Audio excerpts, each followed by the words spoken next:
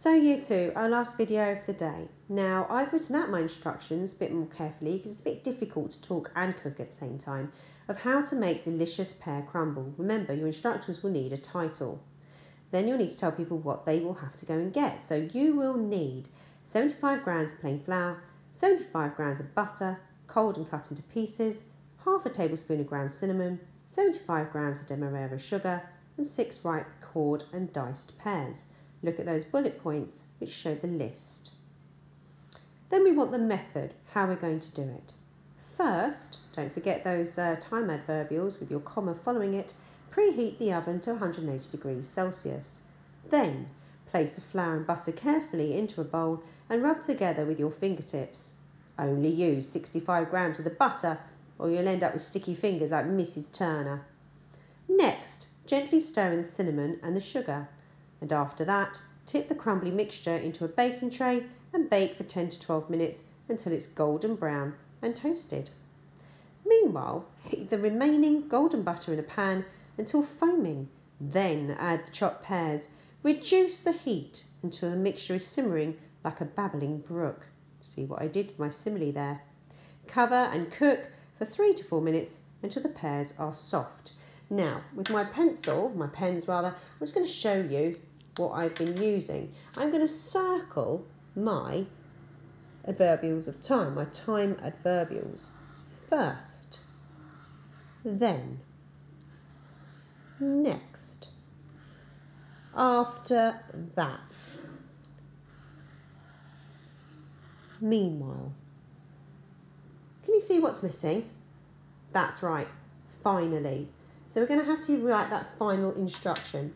What I'm also going to do before I do that is I'm going to put in the adjectives that we've used. Now don't forget, if we're doing a list, we need to use commas. Here I've got ripe, cored, diced pears. I've got ground cinnamon. I've got cold. I have got crumbly mixture.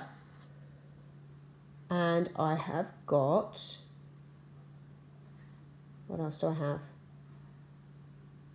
That's about it. Well, what else do I have? I also have got, we're just going to underline it with black, to make sure I've got my adverbs. How am I going to do it? Well, don't forget, goodness gracious, I ended up with a sticky old mess, didn't I? Because I didn't carefully follow the instructions. I need to make sure we use words like gently stir. And we know that adverbs have got the ly suffix at the end of the words. So what am I going to do for my final instruction? Let's have a look. So my finger's getting in the way there. And I'm just going to make sure that I've got my handwriting scheme in front of me so that I can remember what letters I join at the minute and which ones I don't.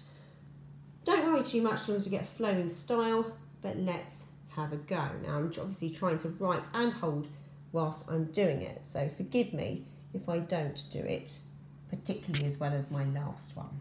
So finally, spoon the delicious sweet mixture into an oven-proof dish and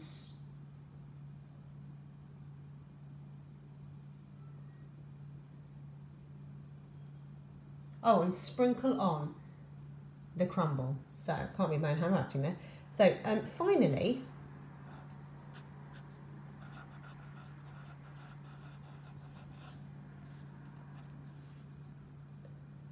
spoon the delicious sweet mixture.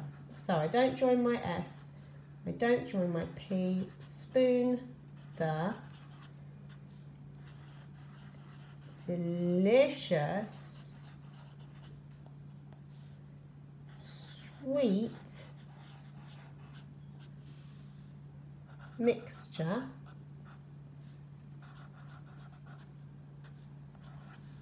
into an oven-proof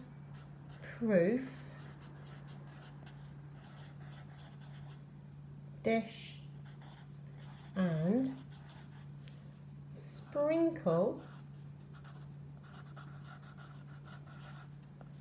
on the crumble. Now, because I've remembered to put my two adjectives in, delicious and sweet, don't forget your expanded noun phrase, where we need to put that comma between our two adjectives. That's it. Those are instructions done. Good luck with yours today. Have a good one.